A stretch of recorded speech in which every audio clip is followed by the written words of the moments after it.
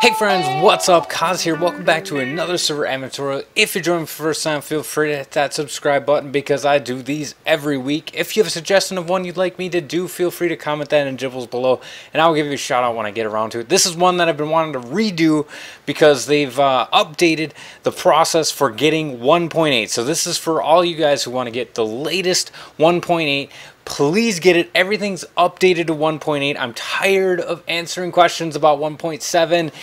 It's like 8 months old. So get on the train and update your stuff. And this is how it goes. It's super simple. It's like 2 steps and 1 command, and I'll make it even easier for you by providing a automatic bat file for you. So this is called BuildTools. This is the way that Spigot can get around the whole litigation thing going on with Mojang and the coder that's suing them, and they put a halt on distributing. So basically this just kind of like compiles everything on your end, and they're not actually providing any kind of code that is violating that. So anyway, couple requirements. One, you need to install Git for Windows. It's super easy. Link is in the Gibbles. That would be the description section for you new people. And then you need Java, which you pretty much need Java 7 or 8 to run Minecraft. So if you don't have that, then you have other issues.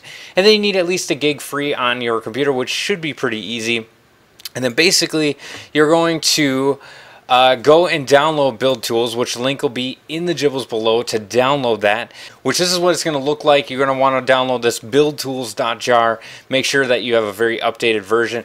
If you're having issues, any kind of error message, the first thing you should do is re-download this jar, get the latest one. It'll fix a lot of issues.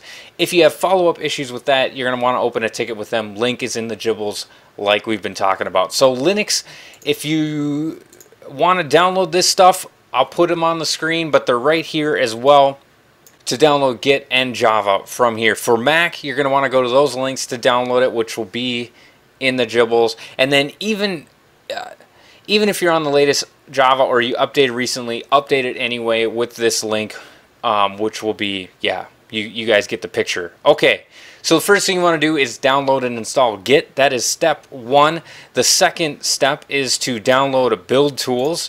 So that's step 2. So we've downloaded this jar file. Now I've created this bat file, which you can download with that link, which will bring you to a temporary ad and then to the download, or you can copy it from the web page and put it in there if you know how to make a bat file.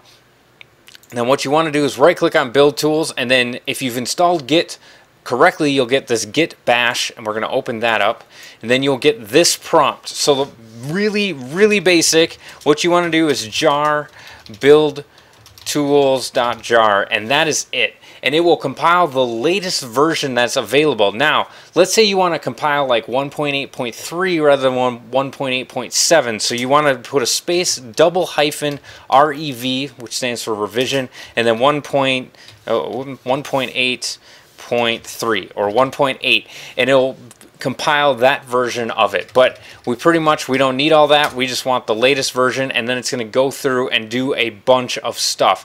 So I'm not really going to stick around to let you guys watch all this, but I'll wait for it to compile and then we'll come back together in a moment. Okay, and then that is what you're going to see on your screen. Once it finishes, it's going to have all of these lists, and then we can minimize that, and you're going to have all these extra folders and all that. And the 2 main things that we want to look at is those 2. Now, what I usually do is keep old ones just in case I need to revert back because the newest one doesn't work with whatever. So keep that in mind when you're working on that. And then here's the bat file. Be sure if you want to use that, you can go ahead and download that in the Gibbles below. So hopefully this was helpful for you and you guys can get 1.8, and I don't have to keep answering all these questions about 1.7. So this is Kaz from McFriends reminding you guys all, enjoy the game. God bless.